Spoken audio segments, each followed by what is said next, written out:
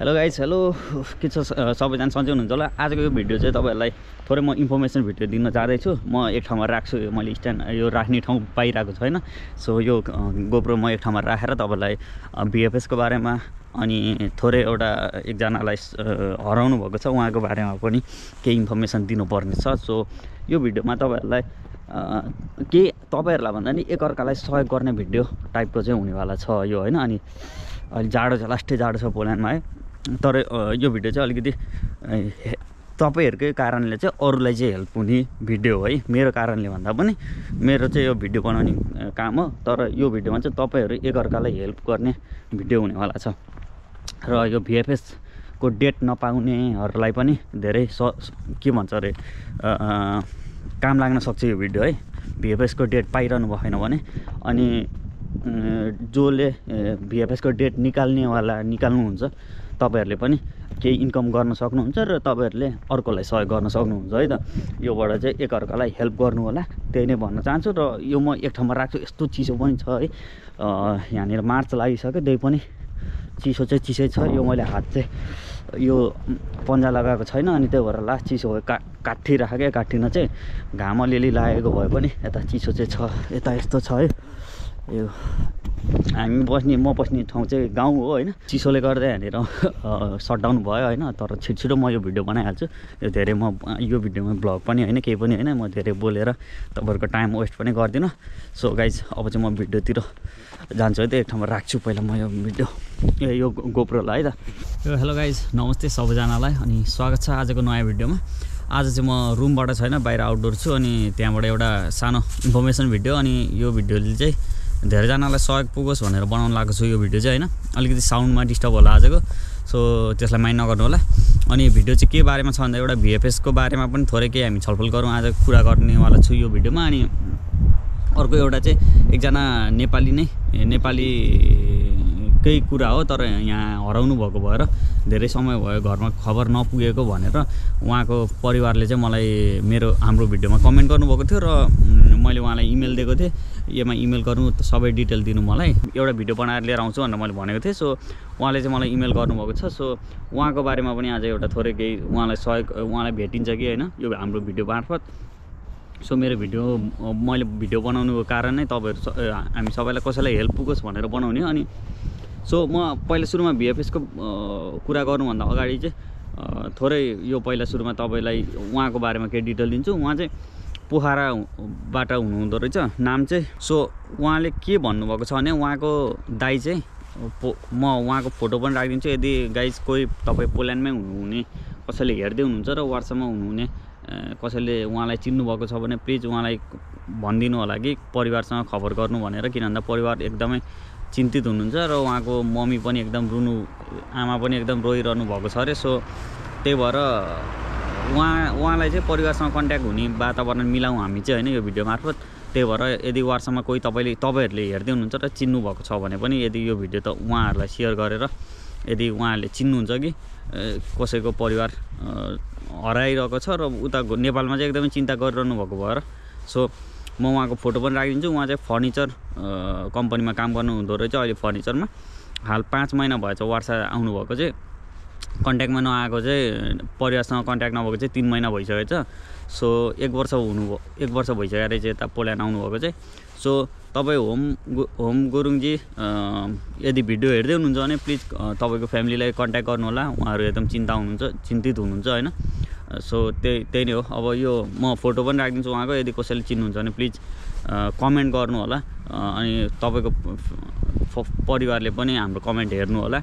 कसैले चिन्नुभएको छ भने यहाँनिर तपाईँहरू कनेक्ट हुनु होला है त। अब अर्को विषयमा जाउँ। अब चाहिँ म VFS को बारेमा, यो VFS चाहिँ एकदमै धेरै स्क्यामहरू भइरहेको छ अहिले, एकदमै धेरै ठग्ने VFS को फेक डेटबाट यो म छुट्टै एउटा भिडियो बनाउँछु कसरी मान्छेहरूले तपाईँलाई ठग्छ, कसरी ठग्न सक्छ भनेर होइन।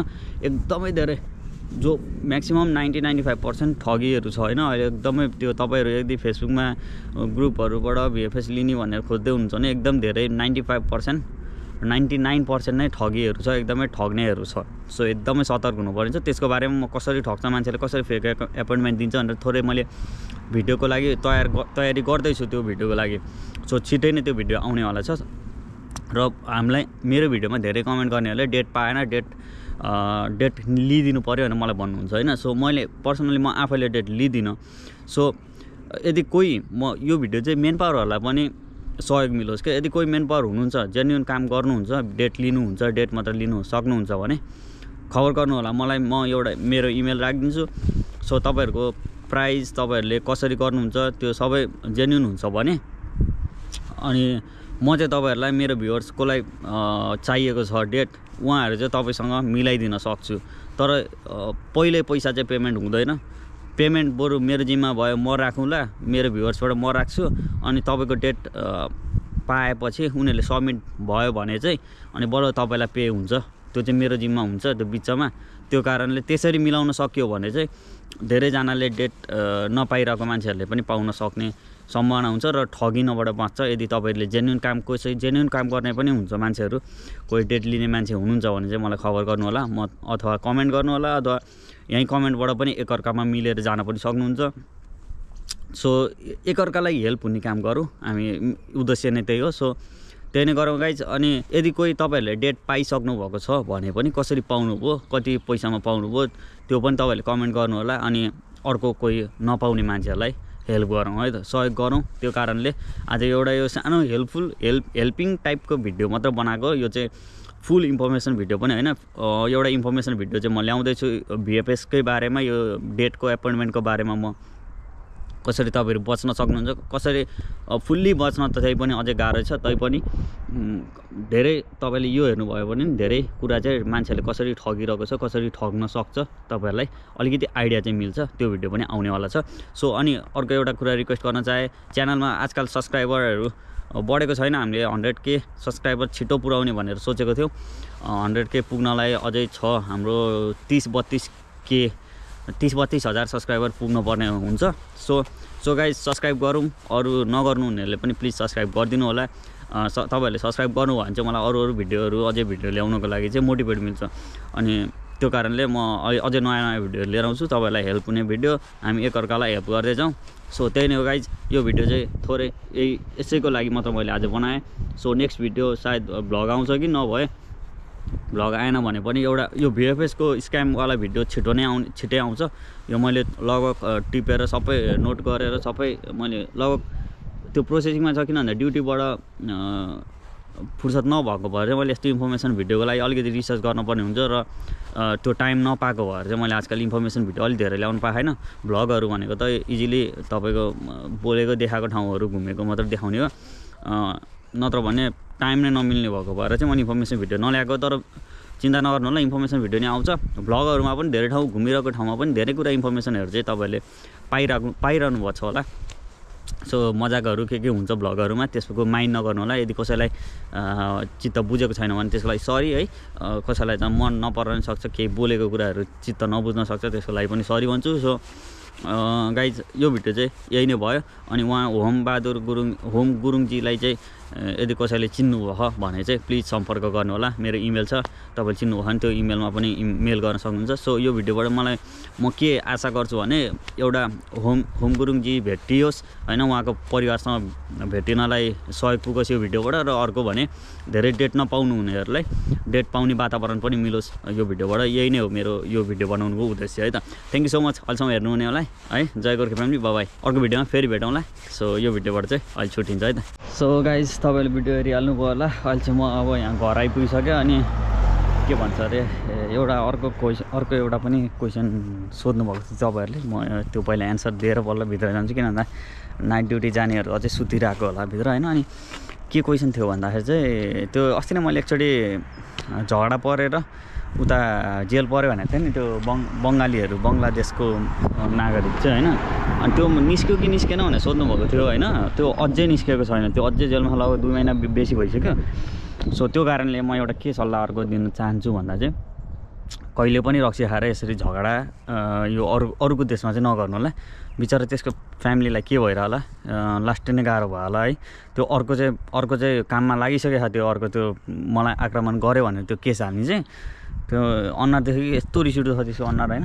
अहिले त त्यो हिरो भयो मसँग कोही बढ्यो भने म केस हालिदिन्छु जस्तो त्यो हुन्छ नि त्यो युवराज सफल छ नि के अरे रवि लामिछानेलाई केस हालेर हो त्यस्तै टाइपको फिल आएको क्या त्यसलाई चाहिँ अलिकति त्यो झन् उस भएको छ सो त्यो कारणले कोहीसँग पनि झगडा चाहिँ नगर्नु होला कोही झगडा गर्न आयो भने हो डाइरेक्ट कम्पनीमा कम्प्लेन गर्नु एजेन्सीमा कम्प्लेन गर्नु अथवा त्यहाँ सम्भव भएन भने पुलिसलाई कम्प्लेन गर्नु तर आफै चाहिँ झगडा नगर्नु होला मेरो चाहिँ यो सल्लाह भयो तपाईँहरूलाई सो त्यो बिचरा त्यो केटा अझै पनि जेलमै छ तर कम्पनी अस्ति कुरा गरेको थिएँ अनि त्यहाँनिर चाहिँ के भनेको थियो भन्दाखेरि चाहिँ अब एउटा कम्पनीले लयर पनि लगाएको छ अनि यो मान्छे त्यस्तो खालको होइन यताउता भनेर अनि त्यो जसले केस हाल्यो त्यसलाई पनि केस फिर्ता लिनको लागि चाहिँ एउटा पेपरमा सही गर्नुपर्ने थियो अनि मलाई यो ट्रान्सलेट गरिदिएन भनेर भनेको थियो त्यो पुलिस पेपरमा थियो त्यो पेपरमा हुँदैन रहेछ तर उनीहरूकै भाषाकोमा सही गर्नुपर्ने रहेछ क्या त्यसले